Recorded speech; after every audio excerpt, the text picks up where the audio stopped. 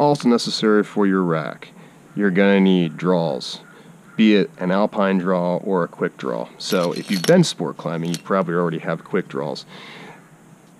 Pretty much I rack up the same draws for just about any climb that I get on.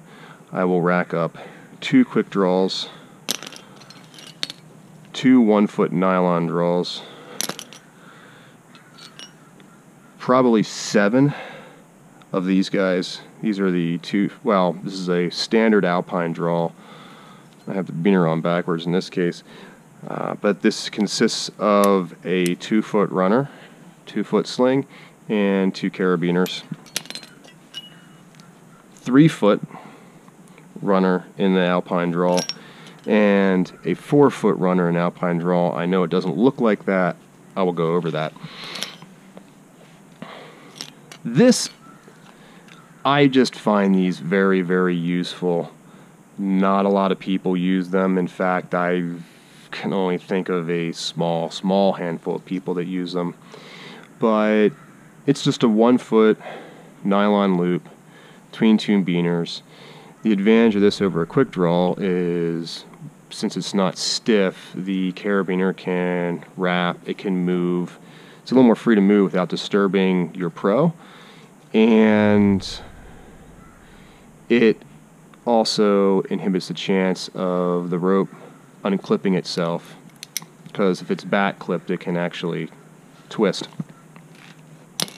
The cams that I have, the sizes of, I mean, it's a full range of like your most commonly used cams. You know, sans the bigger stuff over here, but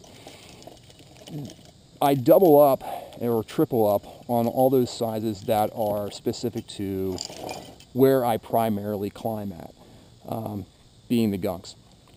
I'm generally okay if I go elsewhere. I imagine if I went out west and started doing a bunch of crack climbs, then I'd probably run into issues. What's the purpose of runners? It doesn't disturb your pro, so the rope can pull sideways on protection. It was really interesting coming from the East Coast, where runners extending your draws was so crucial because of the nature of the climbing.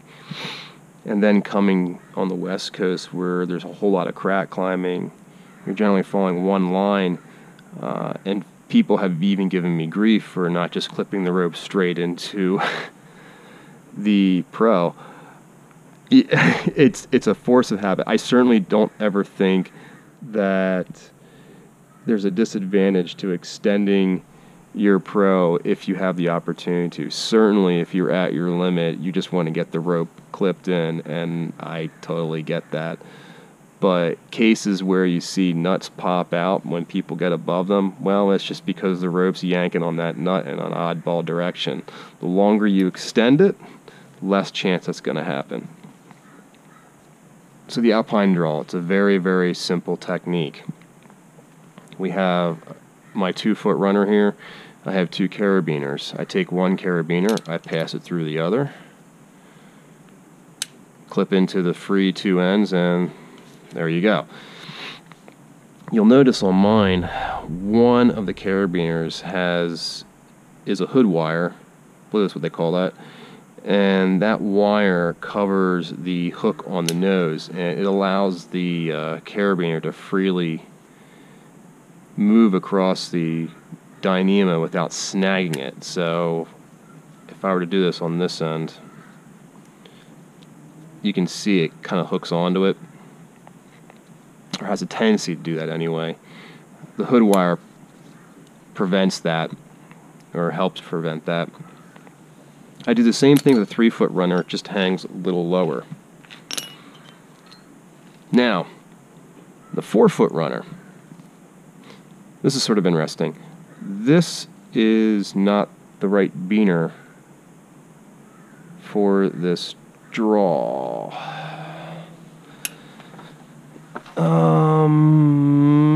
And that beaner does not exist amongst my gear. That means that this is somebody else's beaner, and that other person probably has mine. this is going to happen, by the way, especially if you're traveling around and climbing with new people. You're going to, gear's going to get swapped around like that. Fortunately, that's not too far off. I was trying to figure out a way of getting this into a configuration where it was compact enough, could be used as a regular draw, and wouldn't snag other gear or my leg or something along those lines because of its length. So if I were to take a 4-foot runner and put it into a regular alpine configuration,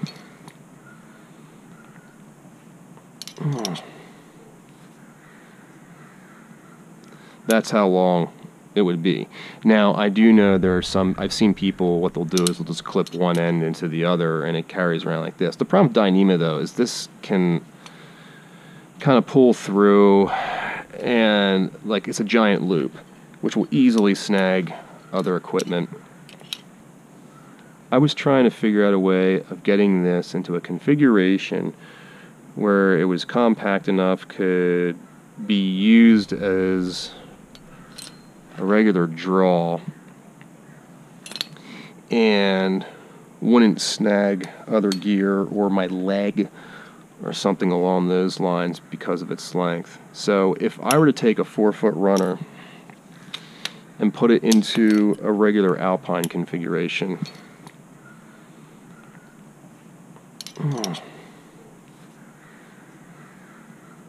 that's how long it would be. Now, I do know there are some, I've seen people, what they'll do is they'll just clip one end into the other and it carries around like this. The problem with Dyneema, though, is this can kind of pull through and, like, it's a giant loop, which will easily snag other equipment. I didn't really want to do that, so what I did was I came up with the following. Starts off the same way as a regular alpine draw. We're going to pass this guy through, but rather than bringing it all the way down to here, we're going to bring it halfway down. Oh, that seam's going to be in the wrong spot either way. And then what I'm going to do is grab these loops here, bring them through that carabiner and clip it back into the top, and voila. Again, I don't know if that might already be a thing of some sort. And the one problem with this, didn't happen in that scenario, is there is one of the strands you can clip into, which I think it will end up with like a loop like that in the top beaner, which isn't, I don't think that's a huge deal, but still, it's just worth considering. I'll do that again, just in case you didn't catch it the first time. So we take one end, pass it through like we would a regular alpine draw. We grab the spare loops, pass them through this beaner, and then clip it into the top one. And there you go. I've been using that for a few years now. Again, I don't know if that's already a thing, but I find it to be a wonderful way of configuring the 4-footer into an alpine draw. So for a given climb, what I will take, and so it doesn't really matter what the climb is. I generally bring these things up every time. 2 quick draws, 7 2-foot runners, a 3-footer, and a 4-footer. And I would say this is largely optional, but the 2 of the 1-foot nylon draws. So, in example, i.e., let's rack up for a climb. I have one picked out right here. This is called Genghis the Cat. And only because there's other little nuances to this that might be worthwhile to take note of. So if I look down at the bottom, I can see single rack to 2.5 inch, and then it mentions 2 each of 0.6 to 1 inch cams. I'm also going to read the description of this. This is an excellent pitch. is on the left end of the wall and is well worth seeking out. It follows a pleasant finger crack along a right-leaning, right-facing corner. So you can pick up a couple things from this. Nuts will probably be useful in the case of this climb. And 2.5 inches, single rack to 2.5 inches. I don't have a piece that is 2.5 inches, but it doesn't mean I can't cover that size. A number 3 would probably be useful because when this cam is very tipped out, a number 2, that's not really an ideal placement for that particular cam, so I'll probably take the number 3 with me. So let's start it off. A single rack, 2.5 inches. Well, here we have some nuts, and then I have my cams itself. This is a 0.2. And this is a number 3. Now it mentions finger crack, and all that's telling me is that the larger nuts, I'm probably not going to have an opportunity to place these. So there's a single in the size range that I need, and I need 2 from 0.6 to 1. So, again, I don't have a 0.6.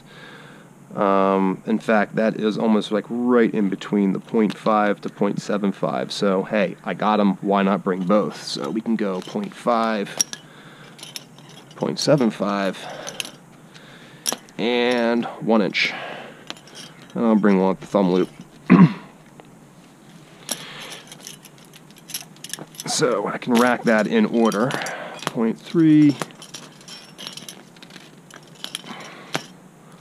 1 inch, 0.75, and 0.5. And then I have singles underneath of that. I got some Passive Pro. And I should already have my essentials on my harness. They include the following: your nut tool.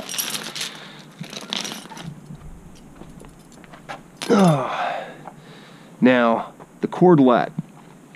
It is worth noticing when you are reading, or trying to figure out anyway, what kind of anchor you're going to encounter. Now, in this case, I'm fairly certain it's just going to be a set of rings at the top, so there's going to be actual hardware into the rock.